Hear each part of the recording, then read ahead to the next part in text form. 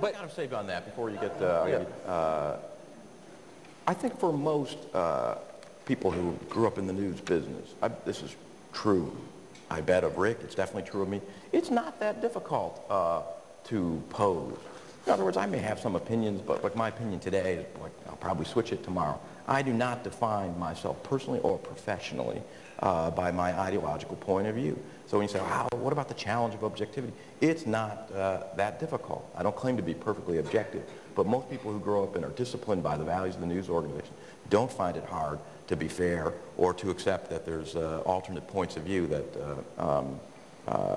have legitimacy. That are legitimate. That's exactly. I completely agree with you. And by the way, that is always, that's the hallmark of the unreasonable person, of the budding fascist, is the unwillingness to recognize that your opponent might have something reasonable or even human to say. And that's when you know that someone is on his way to an authoritarian mindset, where he says things like, and I'm not attacking you, Ariana, because I know you're not like this, but one often hears the argument that you made, well, splitting the difference doesn't get to the truth, and some arguments are just, or some points of view are just so prima facie unreasonable, we don't take them seriously, like doubting global warming.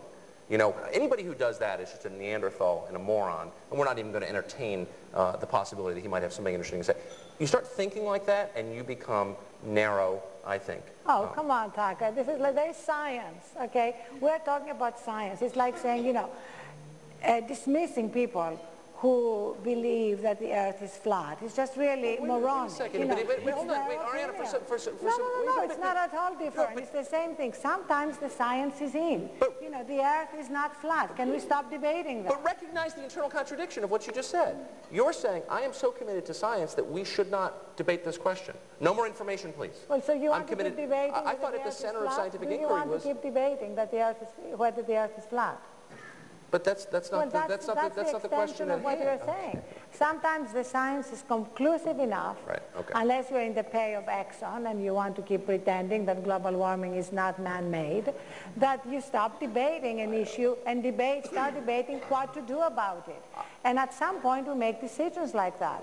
Evolution is a fact. Do you still really want to keep debating evolution and start teaching creationism? Then you have a good chance to be Sarah Palin. And the problem with Sarah Palin... This is absurd. No, let me just say, here is the real problem with Sarah Palin.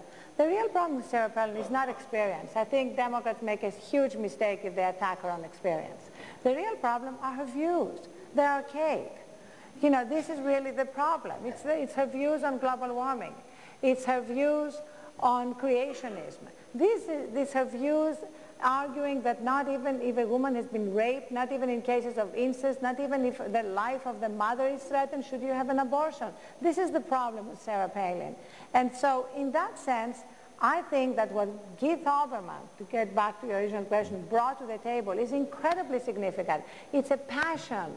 It's a passion for the truth. When he goes after Guantanamo, when he goes after torture, he basically expresses the feeling of many Americans who believe that this is really un-American to be torturing. It is un-American to have Guantanamo there. And to be passionate about that, to be outraged about that, is incredibly legitimate. Okay, but with all respect, I think you may be missing the point. I'm in no way suggesting that his point of view is illegitimate or that he doesn't speak for large numbers of people. He does. The evidence is in. His ratings are good. And a lot of what he says resonates with many people, and clearly you're one of them. My only point is, there ought to be somebody, right, who isn't carrying water for a political campaign.